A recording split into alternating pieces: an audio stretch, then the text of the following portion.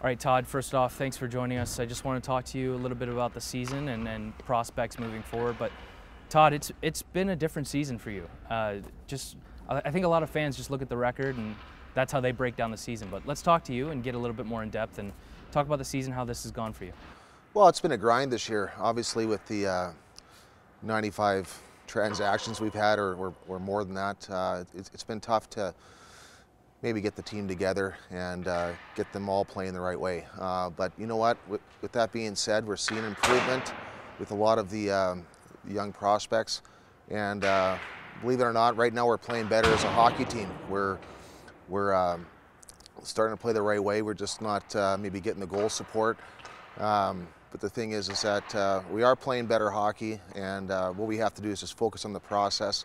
The outcome will take care of itself. But now it's a time that in the season that we have to really make a push to get into the playoffs. I think it's very important that we do so, because with the experience for the young guys in the playoffs, it goes unmatched.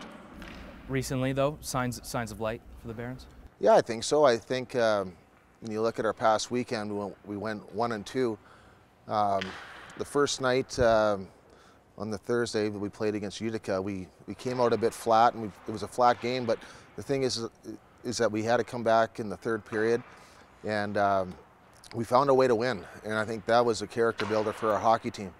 The next night we had a really awful first period. Actually, it was a period of hockey that I have not seen in the Barons organization ever. And by the time we woke up, it was too late. But we got better in the second and third, and then the next night it was 3 games in 3 nights. The guys gave us what they had, and you just came up short where we didn't have the goal support. We had opportunities to score goals, but good goaltending on the other side, coupled with us maybe missing the net or not picking our spot, doomed us. So the thing is that we're playing some pretty good hockey. I like the way the process is moving, and we just have to stick with it. Is it difficult for you when the wins aren't coming, considering the past of this organization with, back-to-back going to the Western Conference Finals and 40-plus win seasons each of your seasons as a head coach? Is it more difficult now looking back at this season, how it's gone for you with more losses than wins? Well, it makes you appreciate the good times. And, there's always a process. And the thing is that, in years past, this is the time of year that our teams really got going, and I expect the same thing to happen to us this year. But it is tough. But you have to be patient. We're young, like on the back end, and it's going to be growing pains. We all knew that, and we just have to be patient with that. But we're seeing improvement out of our young players. We're seeing them progress, and they're getting better in a lot of areas, and that's probably the most important thing, is getting these guys ready to make the jump to the National Hockey League. And but it's one of those things where you have to have patience, like I mentioned before, and you just got to keep working with these young guys. But the thing the thing of it is that I think that it is tough on our group, because let's face it, when you're winning games, you feel good about yourself, and this year it's been a tough grind, but we just got to stick with it. When you look at the past of the Oklahoma City Barons, you had more established AHL vets, like your Brian Helmers, your Alexander Giroux, your Josh Greens of the world. But it seems like this year you're living or dying by your prospects, your youth. How does that change your mentality as a coach, the way you coach these players, because completely different roster than you've had the past couple of years? Well, I think it's definitely made me better as a coach. You have challenges every night where you think you're going in the right direction, then all of a sudden you have a 10-minute part of the game where the guys forgot everything that you taught them, and so you gotta stick with it.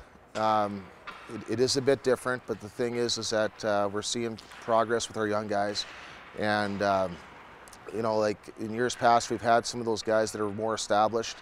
Right now, we're going through a situation where I guess you can call it a rebuilding phase for us here. And, but these guys are going to be better hockey players in the end. With that, with more responsibility to this youth, have you seen maybe an acceleration in development of these young players? I think it's pretty much similar. Like we talked about Marty Marincin and Oscar Clefbaum. How do I compare their progress and their development? Marty Marincin had a tough go at it the first half of the season last year, and Oscar's going through the same thing, especially when Oscar hasn't played the whole season last year. But what we saw at Oscar before he got injured is that he probably played his 2 or 3 of his best games this year. It's unfortunate he got injured, but he's going to be back here this weekend. But I saw the same thing from Marty Marincin, where up until this point last year, he was trying to find his game, and then after late January, all of a sudden he just took off, and we're hoping for the same thing for Oscar. It's moving in the same direction. When you look at Tyler Pitlick and Martin Marincin as examples this season, getting the call up, more young players this season are getting called up and getting a chance in the NHL. Do you and your coaching staff kind of see that as like a pat on the back for how you've developed these young players when they get that call up? Well, like, we're very proud that they're going up there and performing well. That's our job, is to help these guys get better and help out the big club. And when I see the way that Marty Marincin's playing up there and the way that Tyler Pitlick played, Mark Arcabello, same thing. These guys are contributing, and they're doing a lot of good things in the National League. And yes, it's a very proud moment for us. That's our job, is to develop these guys, and those 3 guys I mentioned have performed excellent up top so far. What prospect maybe has surprised you the most this season? Which prospect? I think in that case, I think 2 guys fall into that category: Tyler Pitlick and Curtis Hamilton. I think I don't know if it was so much of a surprise, but we saw both players turn the corner. In the case of Curtis Hamilton, once again, it's unfortunate that he got injured, but we saw him play with a lot of confidence with the puck. He was chipping in offensively. He was playing more physical, and he was very good in the penalty kill. Tyler Pitlick, same thing, where he has to play a physical game more consistently. He's understood that. It finally clicked in with him. And I can play Tyler on the power play or penalty kill and feel very confident that he's going to get the job done. So those 2 guys stand out this year, and it's a good thing. It's their 3rd year. It's time for them to turn the corner, and I think they have. You mentioned him before, but Mark Arcabello, let's revisit him for a second. Is he probably the biggest victory for the Oklahoma City Barons in their young tenure? I mean, he's establishing himself as a second-line center in the NHL right now. I think so. I think it's a fair statement. I think what the impressive thing with Mark is just the process that he went through. His first year, he was in the ECHL. He wasn't ready for this league. So we used that tool to our advantage to have him go there, play a lot of minutes, be confident. He came up halfway during the year, and then he started to excel here.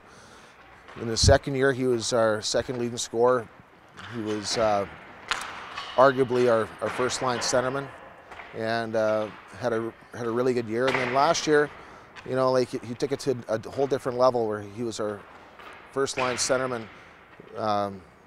Led our team in points and did everything. If it was penalty kill or power play, he performed well. And the thing about Arcabello is that, I think the one thing that people are starting to see is his character. How he's not a very big guy, but he plays the game like he's 6'4". He's not intimidated.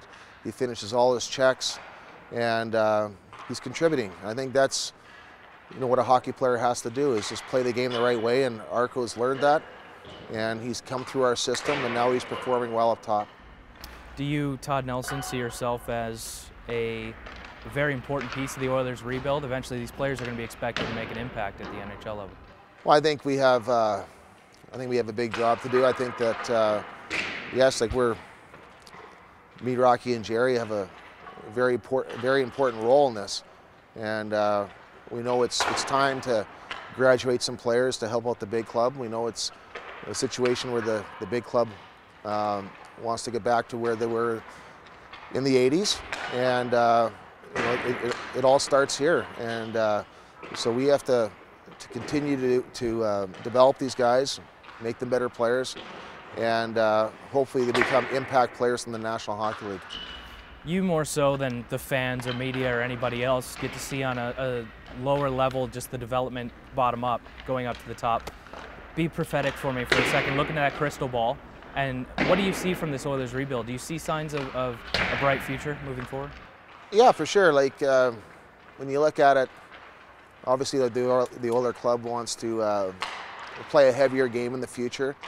Some of the drafts that we've had recently, we have some players with good size and grit, and you know, eventually these guys will help out the big club and make them, I guess, a heavier hockey team. But it's going to take time. You know, it's not like you can have 5 or 6 guys every year jump right from junior or college to the National Hockey League.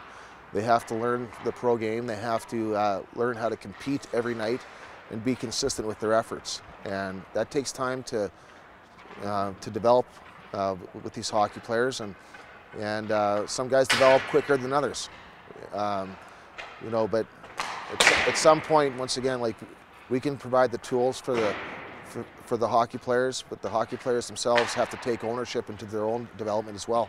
So it's a combination of both, but I do see the big club getting a lot heavier in the future.